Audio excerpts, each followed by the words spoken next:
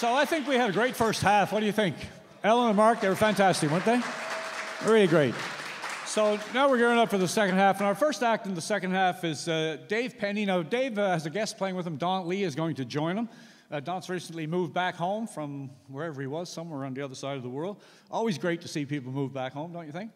I first actually met Dave. It's funny, the first time I met Dave was at the Loggers Museum just outside of Grand Falls.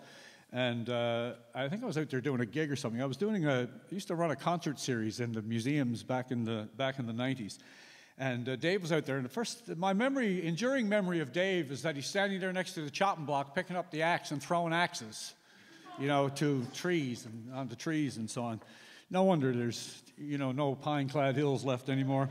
But Dave is an avid outdoorsman, of course, and he's also a great performer, accordion player, composer, writer of some great recitations about life in Newfoundland. So I would like you to give him a big welcome, and he'll bring on Don shortly. But first of all, let's hear it for Dave Penny. Hello, everybody. Thank you. Oh, look at this. We're the same height. Or were you just talking out of this one? That's the same one, too.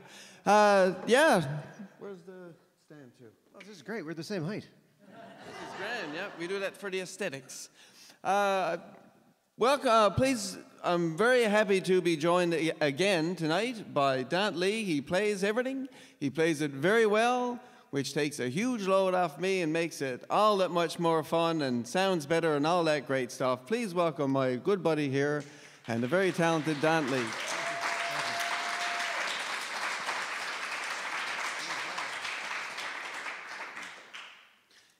Also, too, sitting there all night, I was thinking, geez, I'm after forgetting all the traditional songs that I know. Most of them, anyway. But I will say, what's that? What's Frank? What? Okay. There he goes. I'm also not going to go over too much because I can't wait to hear Frank play the accordion after this. But anyway, so it's true, yeah, it's great to hear all these old traditional songs, and I will say, honestly and truly, seeing Eleanor down there especially, that the songs that we're going to do tonight, they are ones that I came up with, but I would never have if it wasn't for, traditional songs in general. Obviously, there wouldn't be any songs if it wasn't for traditional songs. And the song circle that Eleanor is one of the hosts for. It's the last Thursday of every month at the Crow's Nest, and I've been going there for years, and you pick up all these songs, and then, one thing leads to another, and here you are singing about Chase the Ace fundraisers, which is what we're going to do. So, yeah. Anyway, good thing about playing here in St. John's is that you don't have to explain what the Chase the Ace game is. Everybody knows. And here we go. 1, 2, 3. My name is Joseph Burry, and I am 59. The cost of living here is getting higher all the time. I work 10 hours every day, may have to work some more, like everybody else, to keep the wolf out from the door. Things are left to pay off, she's after getting slow. I got the house tore up with renovations on the go.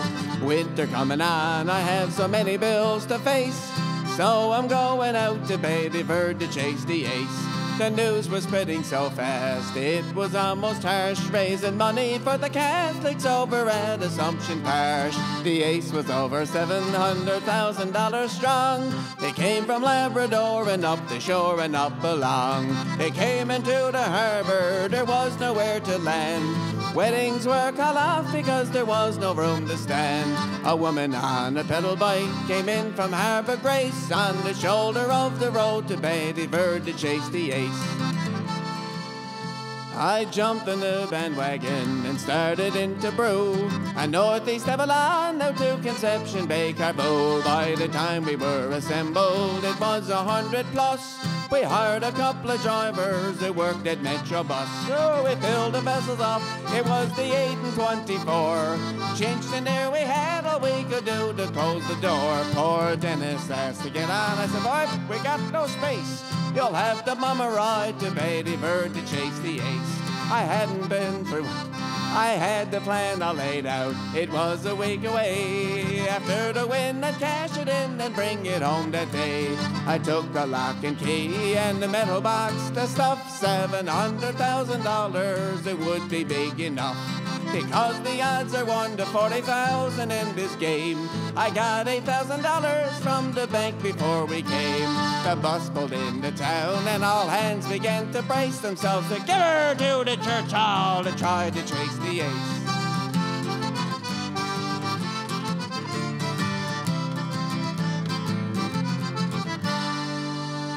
The volunteers were sat down, with faces stern and hard, protective of that $700,000 card. Tickets were $2 each, or 3 for 5, you see. So I got 13,333. Yeah, they called a lucky number out and I began to fidget. I kept repeating in my head the lucky 7-digit. I sat down with 16 rows of tickets in the basement of the Roman Catholic Church in Bedivere to chase the ace. I hadn't been through one roll before we heard the ball. A woman came into the church bouncing off the walls. She jumped around delirious as if to rub it in. I left my rolls where they were due because they didn't win. It didn't matter who it was, I didn't even look. Instead I slid out through the door and was a proper sook. But the woman with the ticket in her hand was in a race. So she won the daily jackpot and was in to chase the ace. Well, good for you. I got back to the house that evening, 10:15. My sons and daughters and their kids were there to my chagrin.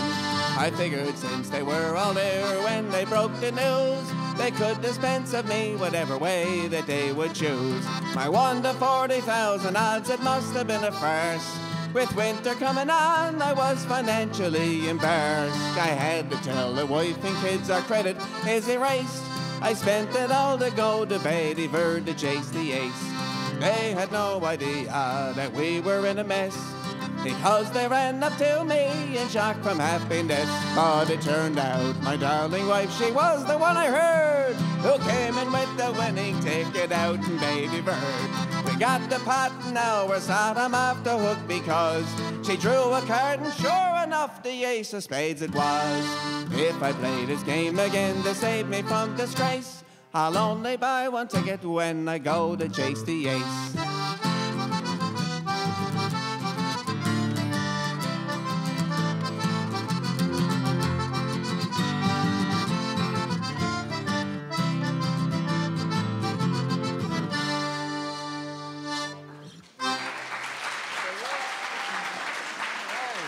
Thank you. One of these days, it'll be a traditional song, once all our records are lost and all that stuff. One of the recurring themes tonight, was it kind of? Love songs? That's a thing, isn't it? But you often hear, the stories of different variations of people going to sea and leaving somebody behind, and, tarry sailors courting a wealthy daughter, or farmers courting daughters and whatever and all this kind of stuff.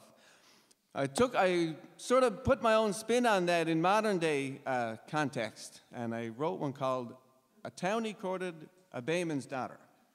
And I sort of started introducing this song, and then I was making the comparison, and I said, now wait, if it's a townie courting the Bayman's daughter, then which one is the royalty, which one is the tarry sailor? And I made that thought out loud, and I said, oh, now what am I going to do?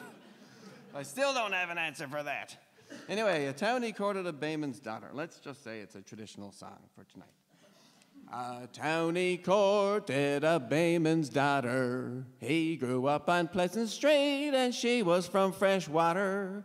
They took the Metro bus each day, going back and forth to Mun. One day they met on the Route 1. One day they met on the Route 1. They took the Metro bus each day, going back and forth to Mun. One day they met on the Route 1. On that bus he tried to be nearer, but he was by the middle door and she was back in the rear. He went up to the front and took a schedule from the rack and went down to the back and went down to the back. He went up to the front and took a schedule from the rack and went down to the back. He tried to make some conversation. So I'm glad the bus strike's over, sure I had no transportation. He knew that all he needed was her name, and then he'd get her on Facebook or Twitter, on Facebook or Twitter. He knew that all he needed was her name, and then he'd get her on Facebook or Twitter. On that bus they talked every day. One morning he asked her if he could follow her around the bay. I went around the bay one time right out to Gallows. Isn't that out by yous? Isn't that out by yous? I went around the bay one time right out to Gallows. Isn't that out by yous? Oh no, she said, by your foolish ass. You wouldn't have a clue about any town outside the overpass. But yes, she said, come on and see the house set in fresh water. Just don't mind my fodder, just don't mind my fodder. But yes, she said, come on and see the house set in fresh water. Just don't mind my fodder. The town he met his new girlfriend's dad. He liked the man, but couldn't understand a single word he said. He sat there with a vacant smile, and so the father thought, is this man stoned or what? Is this man stoned or what? He sat there with a vacant smile, and so the father thought, is this man stoned or what? A few months passed, and they grew closer. He asked her, will you marry me before the summer's over? She threw her arms around him and said, yes, indeed I do. But where will we get married to? But where will we get married to?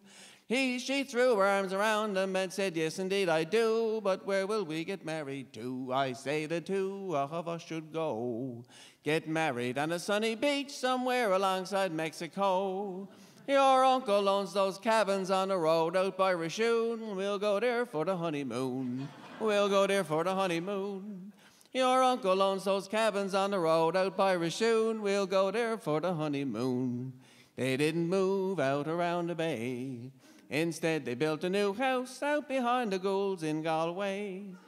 The wife said, when my crowd are in town, I'll give them a key, and they can stay with we, and they can stay with we. The wife said, when my crowd are in town, I'll give them a key, and they can stay with we. So the groom, he built himself a little shed. It had a cooler and a stove and a couch that folds out to a bed. The father-in-law sized it up and said to him, by Paul, you're not stunned after all. You're not stunned after all. The father-in-law sized it up and said to him, by Paul, you're not stunned after all.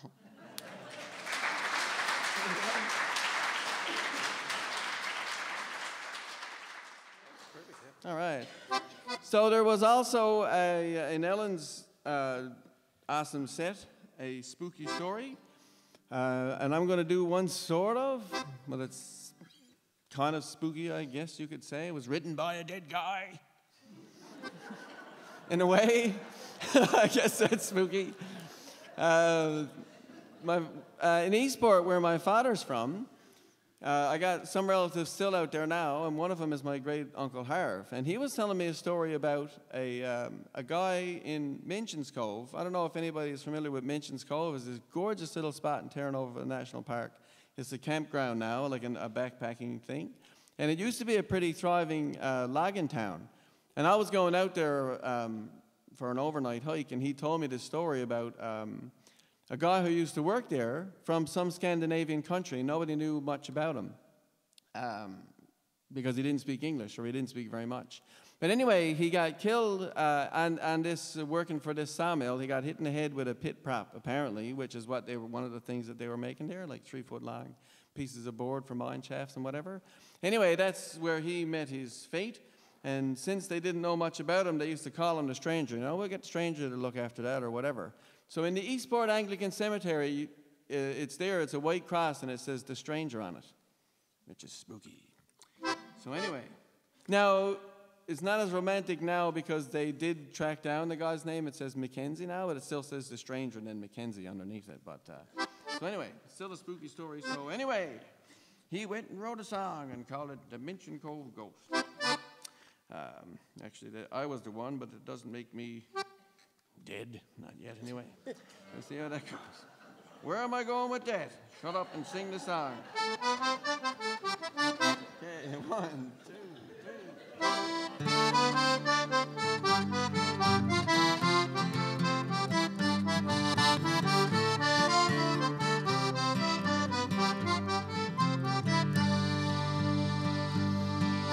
I'm not from here, didn't know anyone. I had to find some work that I could do. Came here to fish from across the big pond, and I got lost from the rest of the crew. After the war, when I came to this foreign place on a big trawler, well, I got stranded, they must have lost count, and left and sailed out, and I had to stay here in Newfoundland.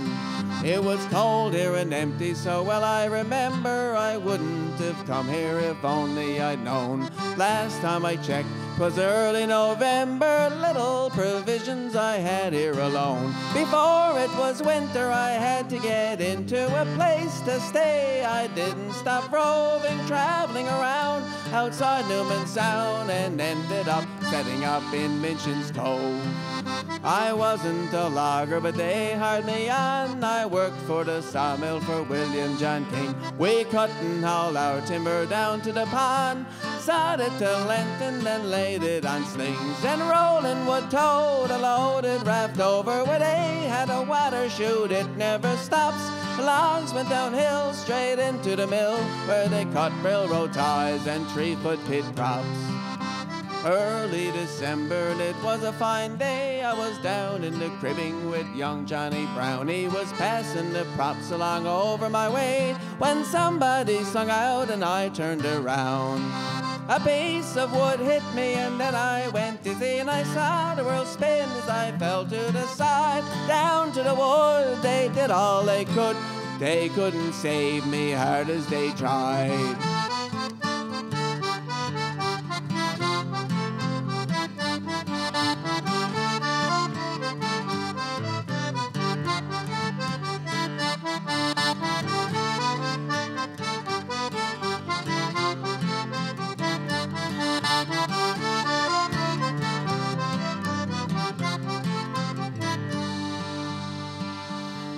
In Eastport Cemetery is where they did bury me, down in the back with the Saunders and Moss, without much to say about me anyway.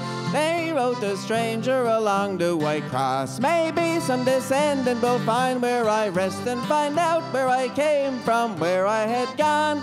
Minchin's Cove town outside Newman Sound, thousands of miles across the big pond. In Minchin's Cove town outside Newman Sound, thousands of miles across the big pond.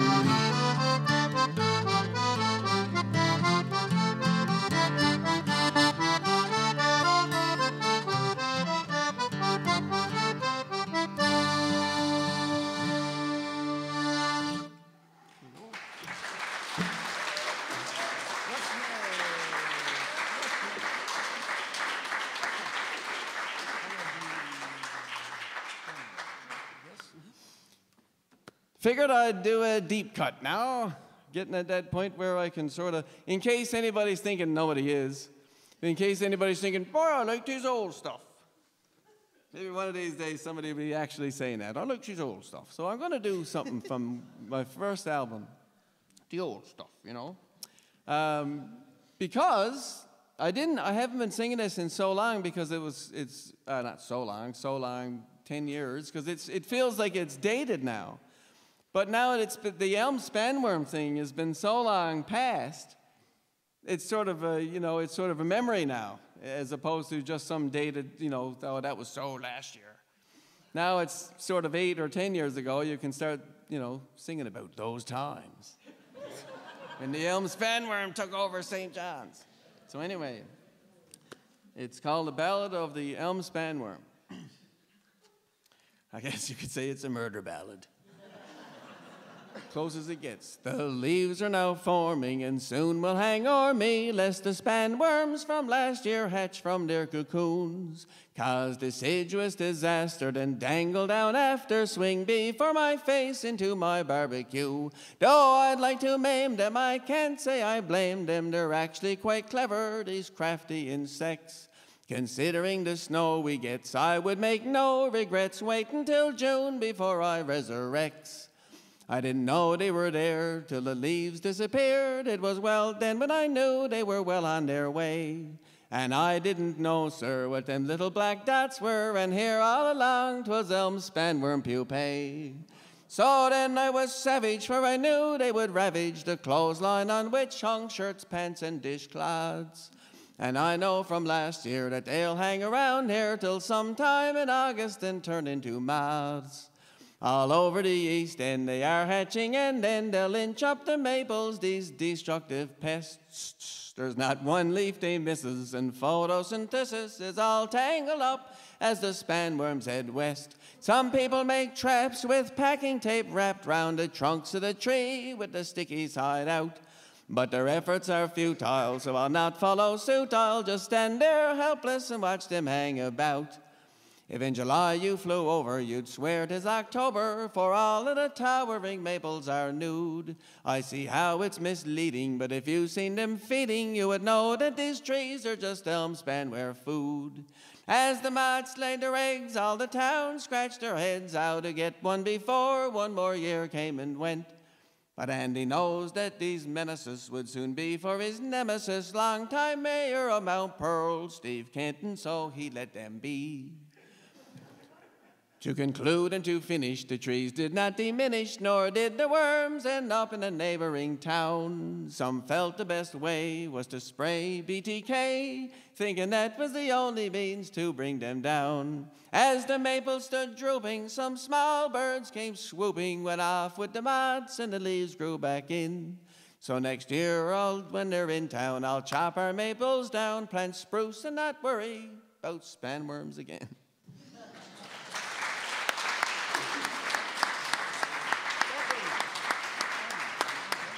Going to sort of step into the world of biology. Oh, actually, I would like to sort of retroactively throw out the Ballad of the Elm Spanworm to Rick West here in the front aisle, the entomologist in the room, who helped me out with the pupae line, I think. Yeah.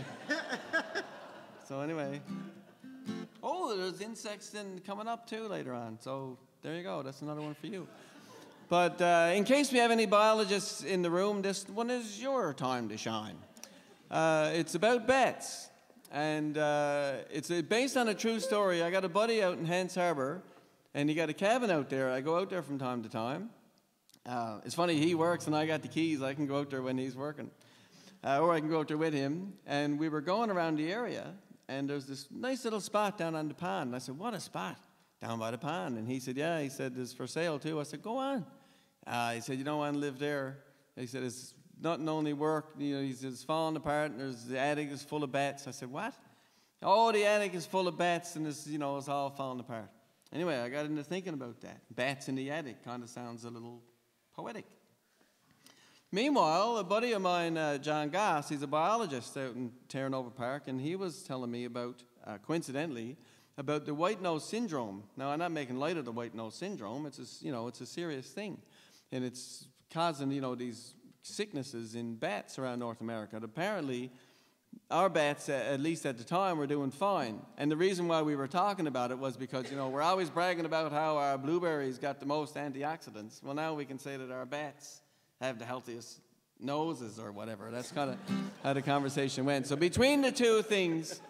Between the two conversations in the same week, there goes bat rooms. Yeah. All right then. 1, 2, 3.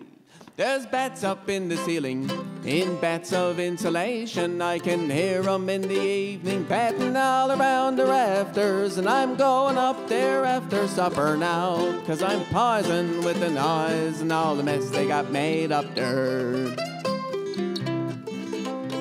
I moved away when I was young, and I worked up in the city. After several years had passed, it all came to a skid. So I moved back home and formed a one-man committee, and moved up into the woods in a log cabin off the grid. I moved my belongings there and I got all settled, but the roof needed repair. It would leak for sure. I fixed it up as best I could with plywood and sheet metal, and in no time at all I had a brand new roof on tour. But there's bats up in the ceiling, in bats of insulation. I can hear 'em in the evening batting all around the rafters, and I'm going up there after supper now, 'cause I'm poisoned with the noise and all the mess they got made up there. When I lived in the city, it was always get away more. Several hundred lived in the building I was at. And now instead of living under several hundred neighbors, I lived under an attic space with several hundred bats.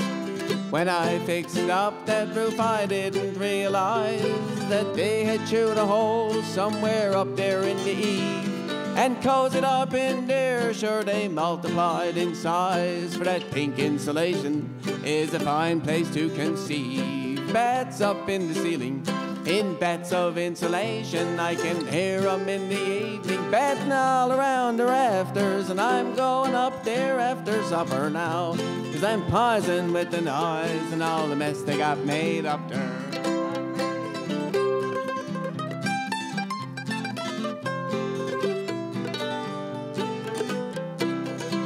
But I read that bats were in decline because the white nose syndrome was tearing through the country, so I'll put up with 'em now. And I'll make some little bat rooms with viewing holes into 'em, and I'll charge $10 a gander when the tourists come around. Since I never did find a spot where they were getting in and out, first or last, through the gable or the roof, I'll put a sanctuary in the attic space instead, and old egg curtains on the ceiling down below for soundproof. And there'll be bats up in the ceiling, in bats of insulation. They'll be up there squealing, sure you knows they'll be at it, batting all around the attic. But I won't hear 'em in the Newfoundland Batitarium, in the Newfoundland Batitarium.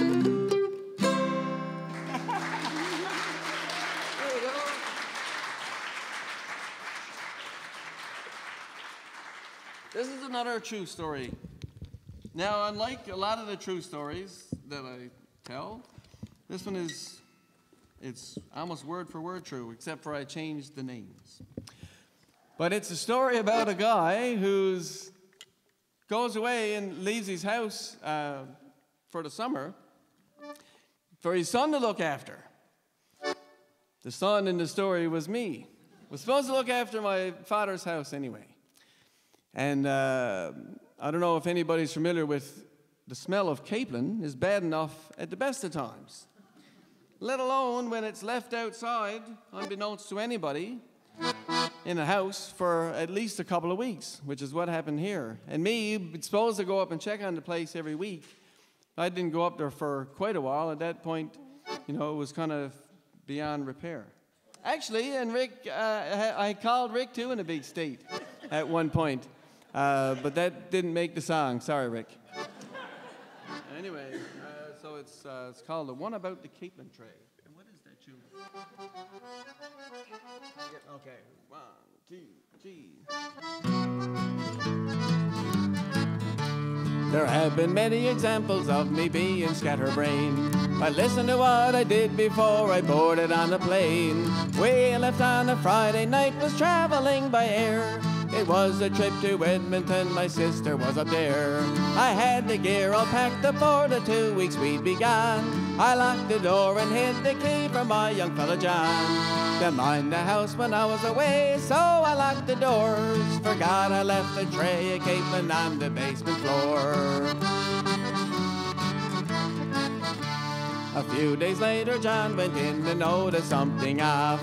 A stench was in the air inside the house, it made him cough. He left the windows open, then when he checked back in a few days, the smell that was in the house was worsening. In fact, when he pulled in the driveway and got out of the car, the maple trees outside the windows he had left ajar were falling down as if to say, I can't take this no more. Someone must have left a tray of capelin on the basement floor. So he went in the back door, and when he went inside, the stench that was in there before was 10 times amplified. Plants were almost to the door, the flower pots they dragged across the floor, but it was buckled up and all the carpet shagged. Bulbs were melted from the pot, lights hanging from the ceiling, pictures falling off the walls and all the paint was peeling.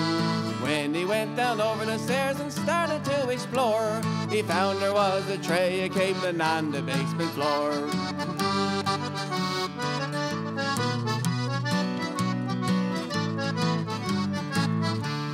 So he went in the room and started to evaluate. He was responsible for this and he couldn't wait. Should he remove the tray somehow and wipe the basement floor down, or should he leave it where the Sioux get out and beat it out of town? Scooping up the tray, it wasn't so easy as it sounds. There were several hundred flies buzzing all around. Johnny boy got loving, the flies he did ignore, attracted to the tray, cabling on the basement floor. From this point on, the story's too disgusting to repeat, but now I'm not the most beloved person living on this street. We'll never know how Johnny got that cabling out of the house. He must have covered his face and held his breath because it was some Fausty. And in any case, the house didn't rot and crumble down, although it is one of the most avoided ones in town. Every second day, the house is laddered up and rinsed, and has been wrapped in plastic and tarpaulin ever since. Nobody's gonna buy it now, I'm stuck with this chore, because there was a tray of cabling on the basement floor.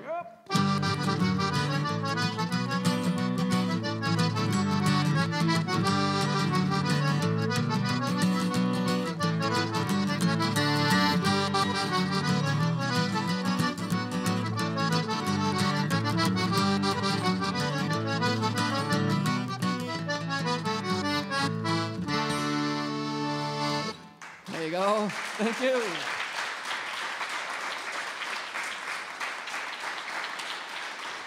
Lumsden. Okay. There we go. Okay. It's funny. It's great to be singing such, songs about zany topics like this in the School of Music. It's such a prestigious event.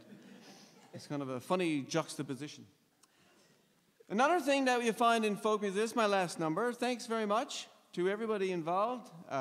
Jim and Spencer and Megan and everybody else who's involved. It really is a lovely thing you're doing, and I hope you continue doing it. I hope you all continue to support it. Yeah, it's a wonderful thing, especially this time of year when there's not as much going on. So yeah, good on everybody. Going to finish off with one, and one of the things we're noticing in this folk song, talking about folk songs and whatever, is oftentimes tunes are recycled. Tunes are recycled, or lyrics are recycled here and there, and themes are recycled anyway in general. And nowadays, they call it parodies. But in the folk song tradition, you can say that you borrowed the tune from, or you borrowed the air from whatever. So I borrowed the tune of the Rocky Road to Dublin, and just sort of made it something new.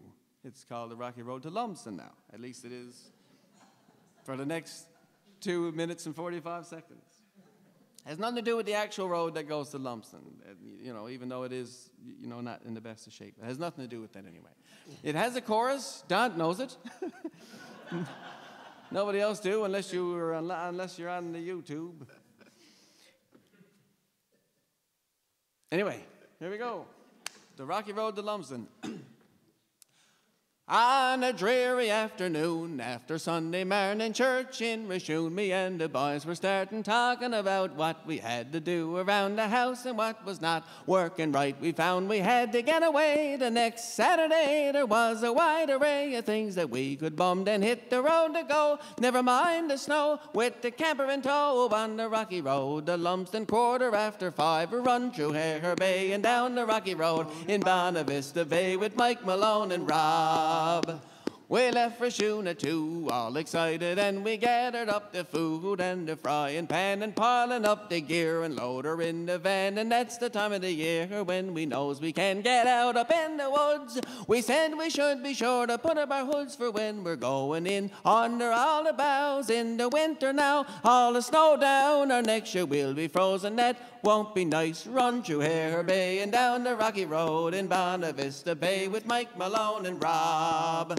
In Lumsden town we reached, and Robbie's cousin owns a cabin on the beach, and now it wasn't known. We thought there was no food, but it was a fallacy. Robbie found a stew from a meat locality and some tout and dough. So then, you know, a fire on the gob on the beach, and then we could have stayed inside. We were satisfied, quickly petrified, when we spied a bear 400 pounds or 5 run through Hare Bay, down the rocky road in Bonavista Bay with Mike Malone and Rob. Oh, the boys woke up the bear, all sedated, and he came out of his lair, irritated as the pot began to boil. We didn't know what to do, 'cause supper now was spoiled when he ate the stew. But he wasn't done, so we turned to run. That was pretty stunned, but it didn't matter. We was hard afroar, couldn't go no more. Stayed on the shore on the Betty Catters for to stay alive. Run through Hare Bay, down the rocky road in Bonavista Bay with Mike Malone and Rob. The kids got out of school and they saw us there like a pack of fools, cornered by the bear. We thought they'd help us quick, but they got their cameras out and put the pictures up on Instagram. The bear went back to bed.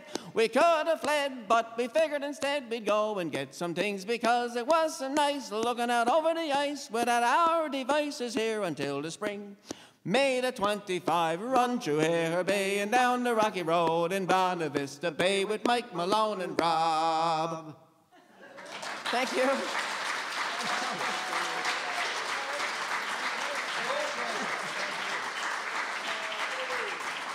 All right, Dave Penny with Don Lee. Well done, boys. Okay, moving on now to the last act of the evening. It gives me a particular pleasure, really, to introduce these, the Mars Bars and the 4 individuals that make up the band. Dave mentioned Rick earlier on. Rick was behind, I don't know if you remember, the Snotty Var project. What year was that? I was trying to figure out. It was a few years ago now, when Rick, it was 96, wasn't that long ago. Rick and Frank and a bunch of other local instrumental musicians got together and did a recording. The CD's out there on the table, actually. It's just an excuse for me to mention it, actually, Rick. So Rick and Frank Marr, of course, whom, I don't know, first when I came to St. John's, Frank was the bartender down at the Harbour Inn and managing the place. And every once in a while, when the business was slow, he'd haul the accordion out and play a few tunes. He went on to play, you know, really to become an icon, really, of the traditional music scene in the province. Played with Figgy Duff, the Plankerdown Band, you know, backed up Pamela Morgan on a bunch of her albums and a whole bunch of other stuff. And then there's Christina Smith and Jean Hewson, who are going to start off this set. I actually met Christina when she was at music school at University of Western Ontario, was the first time I met her. And it was right around the same time that I started playing that Jean was with a band called the Barkin' Kettle. And both of them have really been in the forefront of the traditional music scene in the province ever since, both collecting, playing with a variety of people, session musicians and so on. And perhaps the biggest contribution they made really has been, a lot of it has been around music education. Besides all their collecting and all the playing and so on they've done, I would say between the two of them, they have taught music to probably 1,000 or more students over the years. And Christina with the Suzuki fiddling group, and Jean in private guitar lessons and so on. And, it's astonishing to me always how many musicians I come across now who are adults, and you ask them where they started playing or so on, and they studied with either Christina or Jean. So it's really great and highly appropriate that they would be finishing off the show here tonight.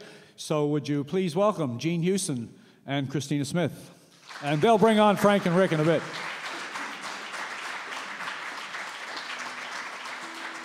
While Jean was tuning up there, I'll tell you a funny story. Jean was talking about teaching. I had a little fella today, and he was squeezing the neck of the fiddle like crazy. So I said, okay, now I'm going to put my finger underneath your thumb, right? And when you squeeze, I'm going to scream. So I did, and he did. And I said, ow. And he said, oh, he said, I thought you were going to scream like an opera singer.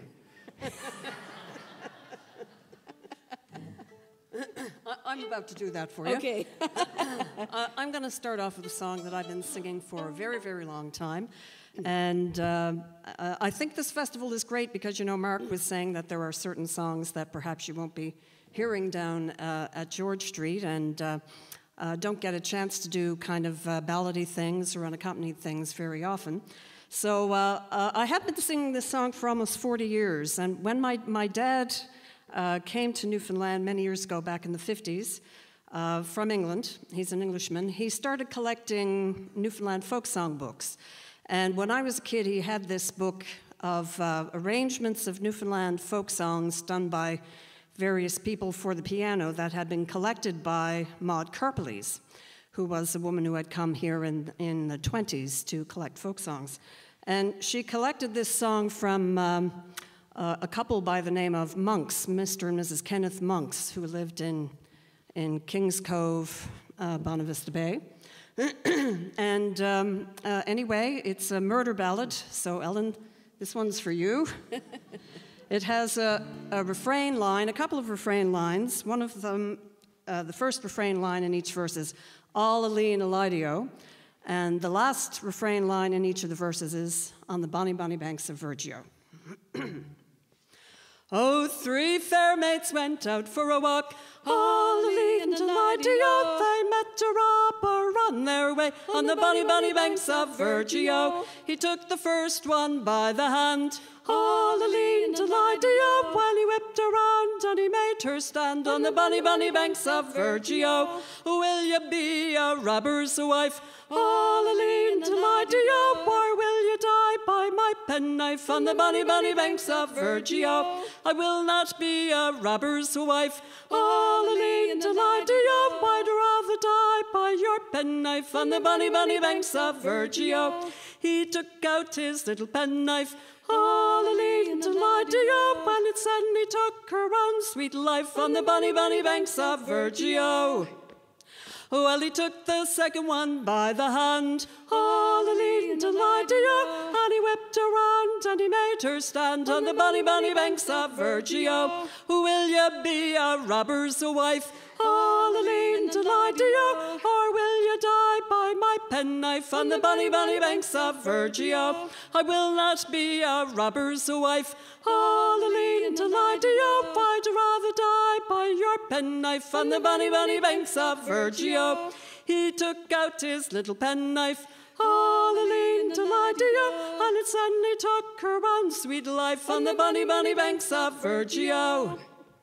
Well, he took the third one by the hand, all Aline and Elidio, and he whipped around and he made her stand on the bonny, bonny banks of Virgio. Will you be a robber's wife, all Aline and Elidio, or will you die by my penknife on the bonny, bonny banks of Virgio? I will not be a robber's wife, all Aline and Elidio, nor will I die by your penknife on the bonny, bonny banks of Virgio. If my brothers had been here, all Aline and Elidio, you wouldn't have killed my sisters dear on the bonny, bonny banks of Virgio. Where are your brothers, pray do tell, all Aline and Elidio?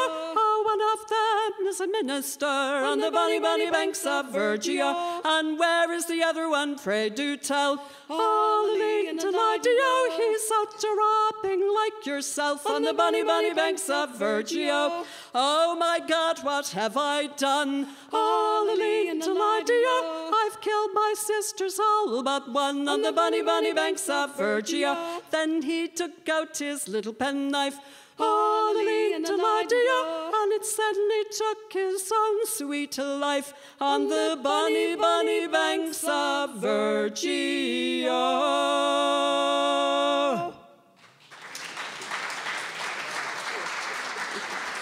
Thank you.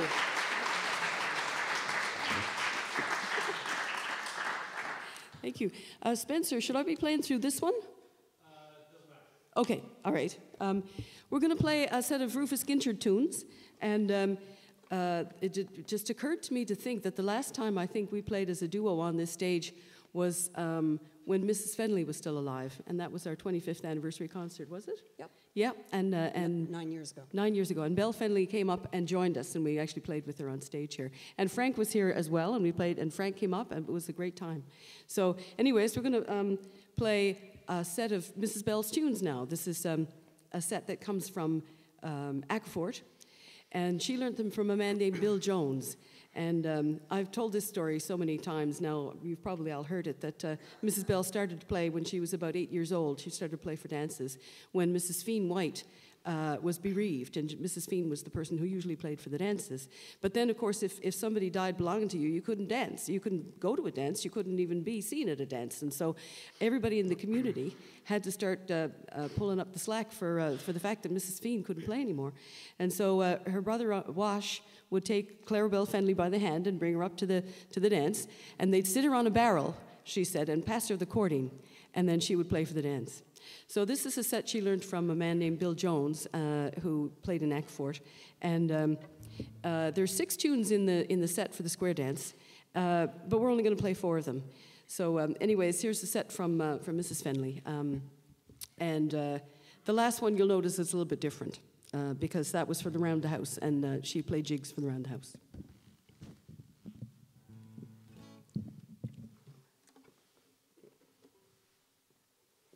Sharon told me, Sharon is Mrs. Bell's daughter, that both of her parents met in the roundhouse, and all of her childhood she was looking around for the roundhouse, right? But it was, of course, round the house in the dance.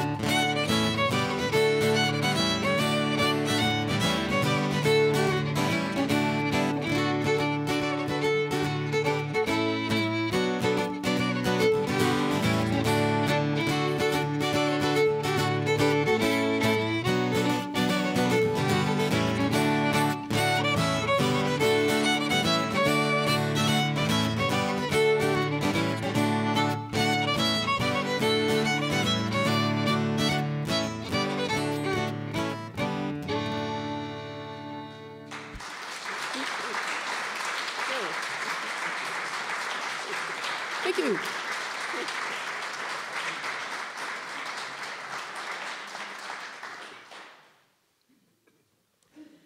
Going to do another song for you now. I learned this one from the singing of the wonderful Becky Bennett from the Great Northern Peninsula, who was one of our early recipients of the Lifetime Achievement Award from the Folk Festival. And she was not well enough when she won that award to be able to come up and receive it. So myself and Christina, we teach at this music camp called the Vinland Music Camp, which is a traditional music camp that takes place out in Gross Mourne every August. When we went out for the camp, we went up and we met Becky Bennett and we presented her with the award. And she had it had been her birthday, I think, or it was going to be her birthday, so she was getting ready for a party. And she sang a little bit, and we sang for her and played for her too, so it was really wonderful. And this is a song of hers called Butter and Cheese.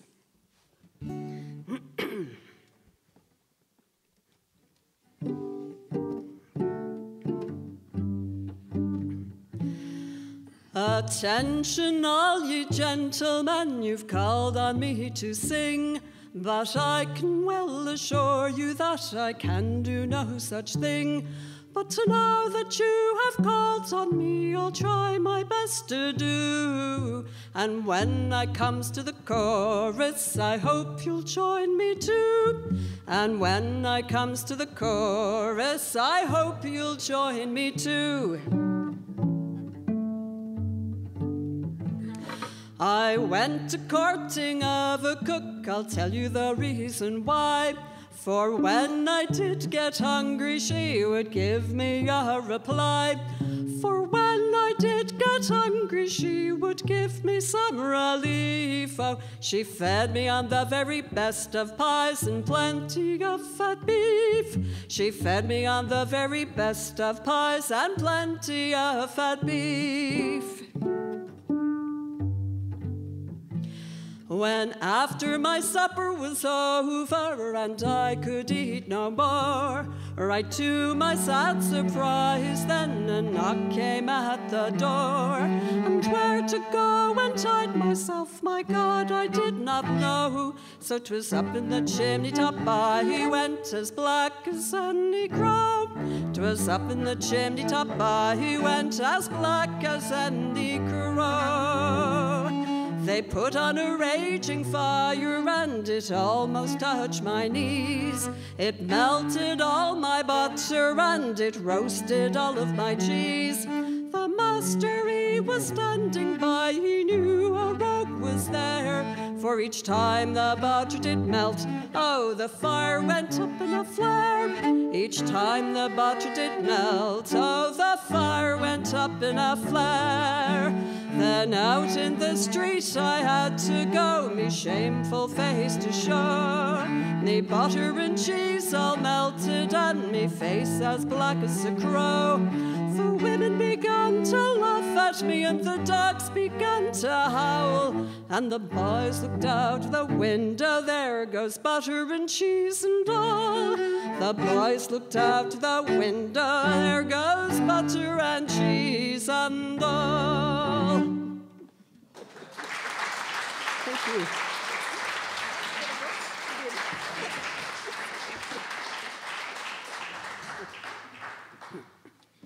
Well, we're going to do one more set now before we have some very special guests up.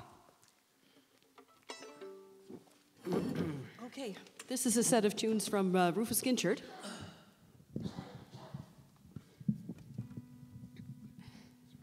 And both of us were very privileged to know Rufus back in the day. And Jean got to play with him quite frequently. And do you want to tell them the famous story? Sure. Well, there was one time, I know Jim and Kelly used to do a lot of performing with Rufus, and on this particular occasion they couldn't go to this gig, so Jim had asked if I could accompany Rufus to go up to Labrador to play at a MUN alumni dinner in Lab West. So we went up, and anyway, we had this wonderful dinner was laid on. And we performed at the first half of the event, and then we were allowed to take a little break and have dinner ourselves. So, of course, I was looking at my watch all the time because I was aware we had to get back up and do another set. And I was wolfing down my food, and I had me big turkey dinner gone. It was really good, turkey dinner with all the trimmings. And anyway, Rufus was about 2/3 of the way through his, because he used to eat really slow, and he used to take his time, and it's probably how he got to the age of 91.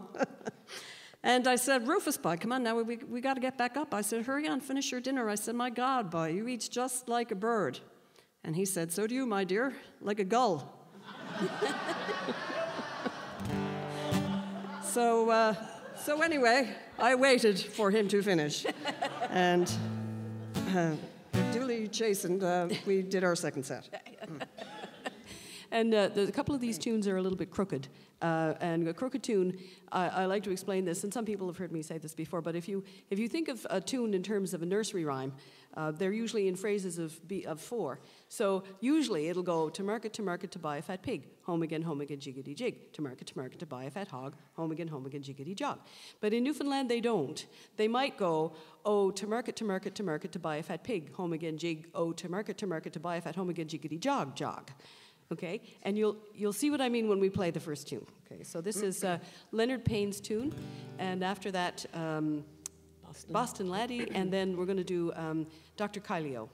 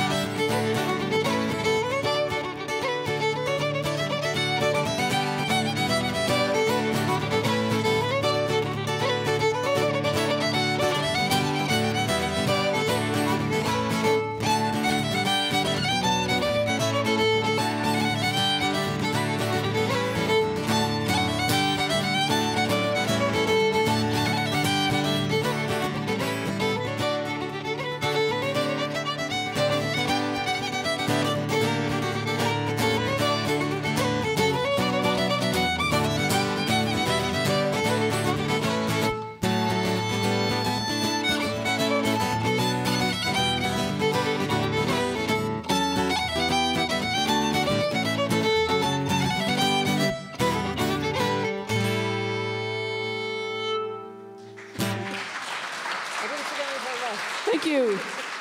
Thank you very much.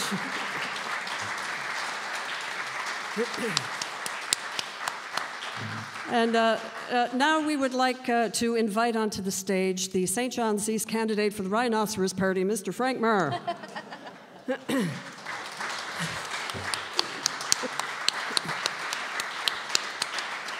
And his presidential running mate, Rick West.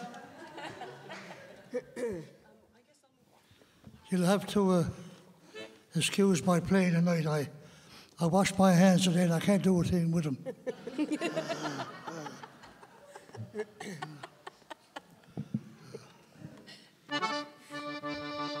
All right? All right, Frank.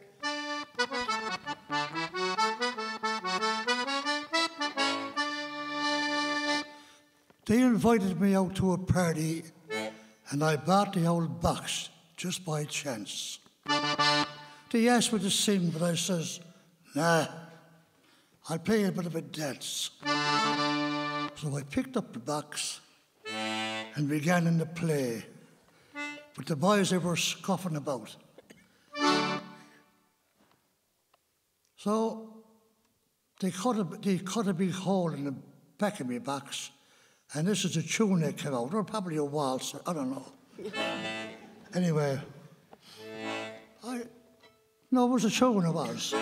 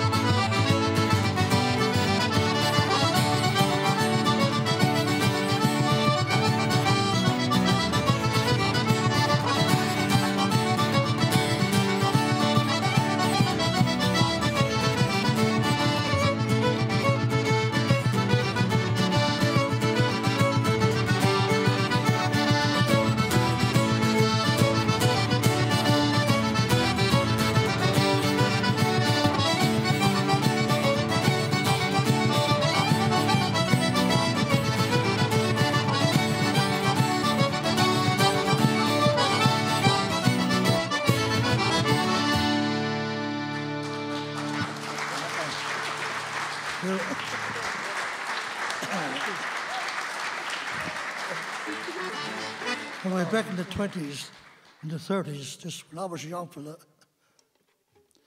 anyway, there was a young ones. this man lived in South Boston. He was from Outer Cove somewhere. I forget his name now. I'll have it by next year when I comes back. Anyway, he came here because times were very bad in Boston during the 20s and 30s, so he said he'd go home to Newfoundland. But when he got here, he found things a lot worse. So he wrote this tune, and it was called, he called it, Why Did I Leave South Boston?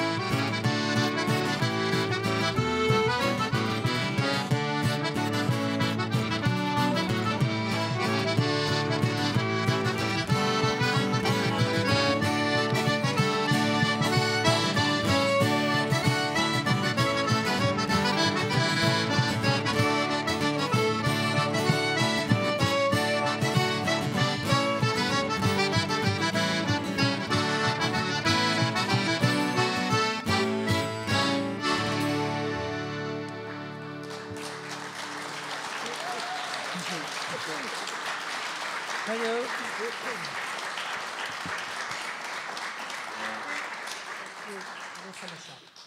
Thank you very much. Thanks for having us at this great little festival. We're happy to be at the inaugural event, and may she last for a long, long time, till we're all 100. Anyway, we're going to finish off now. Frank, what are you going to play? Do you remember? No. That's what I feared. I think we had said we were going to play The Grumbling Old Man and the Old Woman and A Cup of Tea. Okay. All right. He's agreeable.